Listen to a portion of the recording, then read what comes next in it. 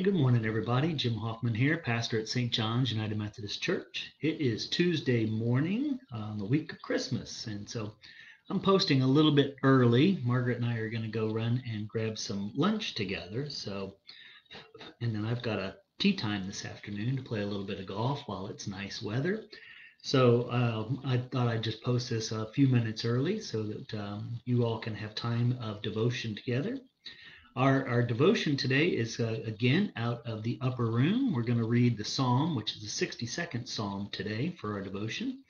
We'll take time to read the upper room devotion from Julie Sipe from Pennsylvania and take a moment to reflect on it, have a time of prayer as well. So I'm going to wait for you guys just for a moment to make sure that you have opportunity, ample opportunity and time to be able to find your Bible and turn to the 62nd psalm.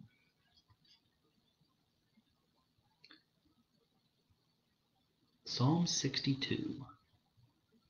That's where we're going to be reading from today. Well, one of you found me on here early. Welcome.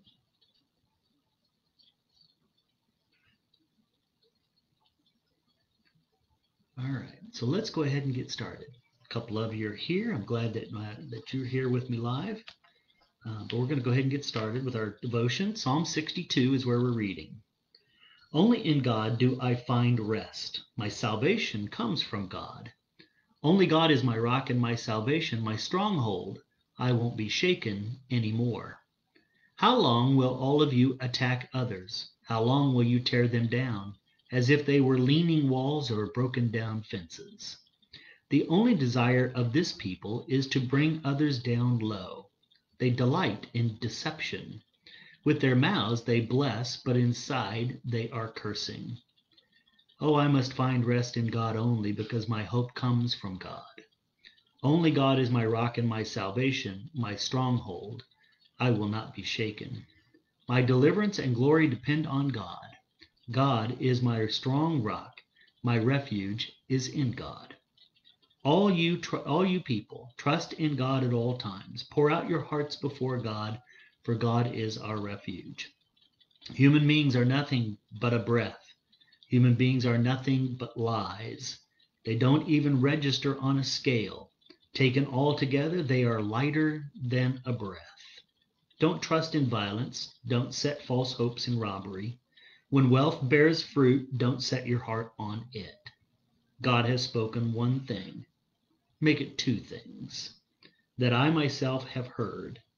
That strength belongs to God, and faithful love comes from you, my Lord, and that you will repay everyone according to their deeds. Good morning, Barbara Paddock, Garth Cherry, glad you're here. Diane, glad you're here as well. As I said a moment ago, our devotion today in the upper room is from Julie Sipe. Julie is from Pennsylvania. Her focus verse is Psalm 46:10. Be still and know that I am God. And here is the devotion that she offers for us today. After a long day at work, I accidentally locked my keys and my phone in my car when I stopped to get gas. After going into the gas station to call my husband, I went back outside to wait. It was going to be at least 40 minutes until he could bring the spare key. At first I was frustrated. I had 40 minutes just to sit and wait without my phone to write emails or entertain myself. Then I realized that this quiet, uninterrupted time was an unexpected but much needed gift from God. As I sat there with nothing to do, I realized how often I have unplanned quiet moments. When the cable is out, my phone dies, and I don't have a charger. My son's bus is running late, or I'm waiting to see the doctor. The unproductive time can seem like an inconvenience. But each quiet moment gives me the opportunity to take a deep breath, refocus my thoughts, and just be with God. So the thought for the day is, when can I stop and spend a few moments in God's presence? I would say that maybe in this modern technological world in which we live, the human being is more distracted than maybe at any other time in our lives, right?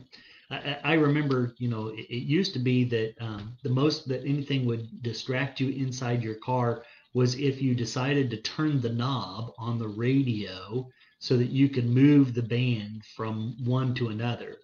My 1967 Corvair that I had, my grandfather gave me as my first car, had an AM only radio in it.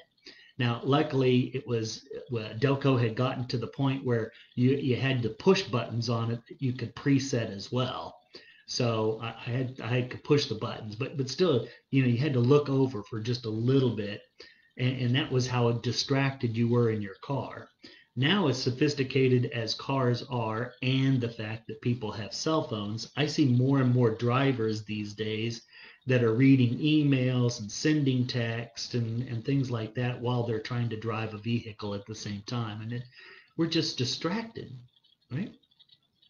One of the other things that reminds me of this too is just simply, riding the trains in New York City and Washington, D.C., all the times that we were in Washington, D.C., and the number of times we rode the subway and things like that in Washington, D.C.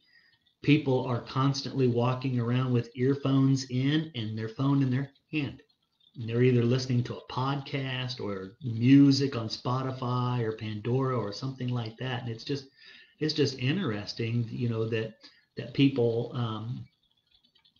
people find themselves so distracted today by all the things around us, and how hard it is for many just simply to put down their phone and not play with it. I have difficulty with that, even at the times where I'm just sitting and relaxing.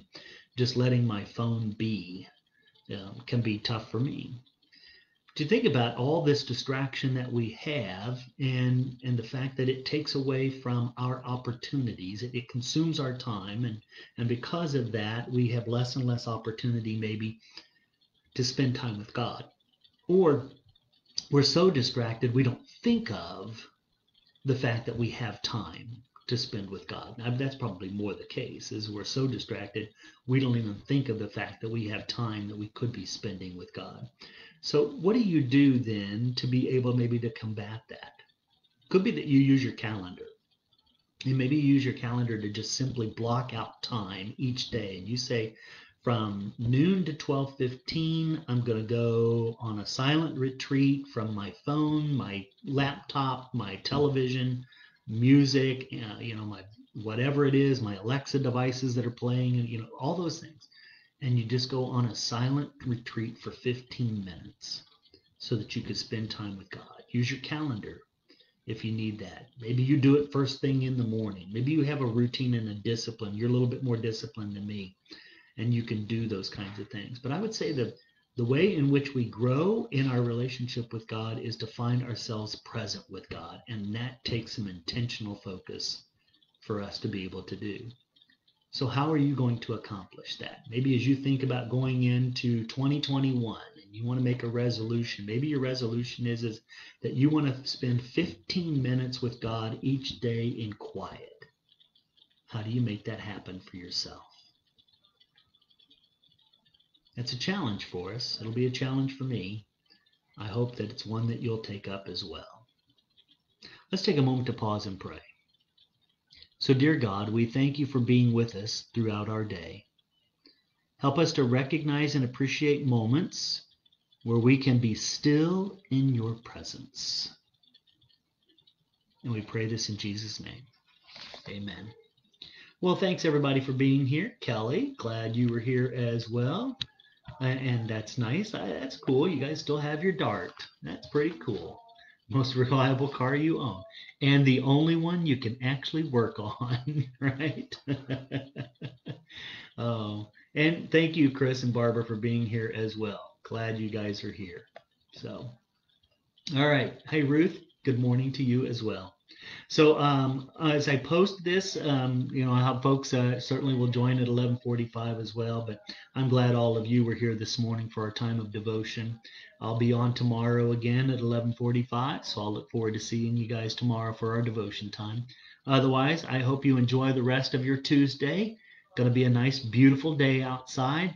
Tomorrow's going to be cold, so just so you know, but enjoy the rest of your beautiful Wednesday. God's peace and grace be with you. and I'll look forward to seeing you soon.